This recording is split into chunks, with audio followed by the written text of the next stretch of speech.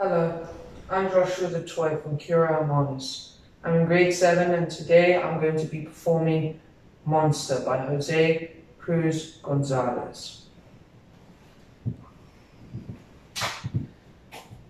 I dreamed of being rich, important and popular. I got the first two.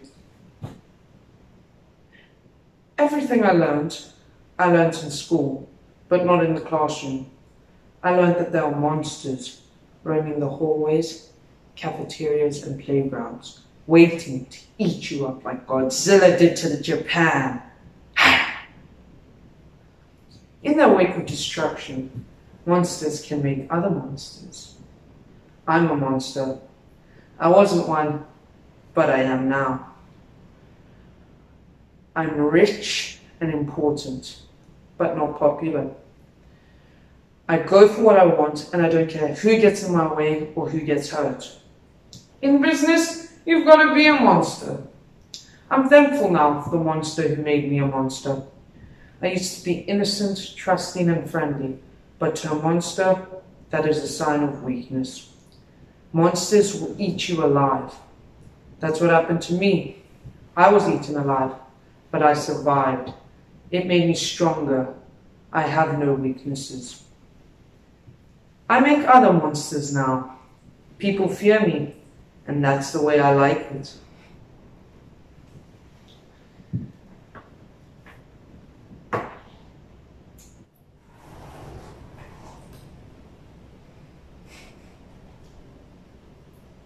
I used to be a mama's boy, always dressed nicely with my hair combed to one side.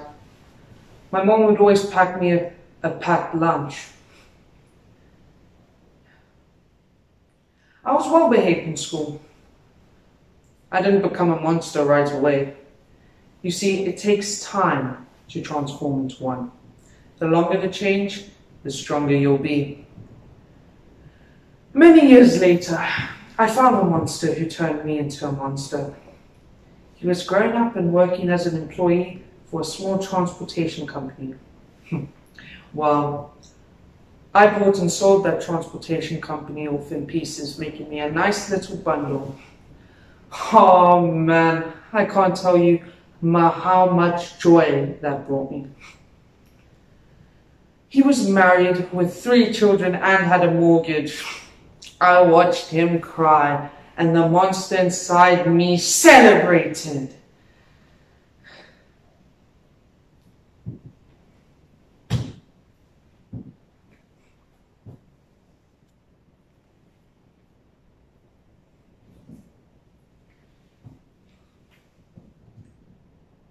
Monsters aren't extinct.